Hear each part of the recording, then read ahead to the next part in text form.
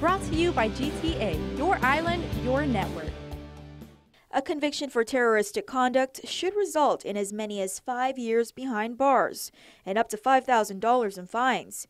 But two male students got off lucky. 18-year-old Harris Joe Stephen had wrote a bomb threat, and although he admitted to not having the courage to leave it, his teacher discovered the note which stated a bomb would go off in the school's 1,000 building.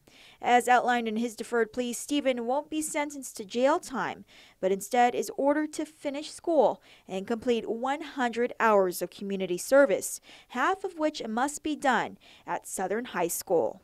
A similar deferred agreement was accepted for 19-year-old Roger Dean Barcinilla. He's responsible for writing a bomb threat in the boys' bathroom at J.P. Torres Alternative School. When interviewed by police, he said it was only a joke.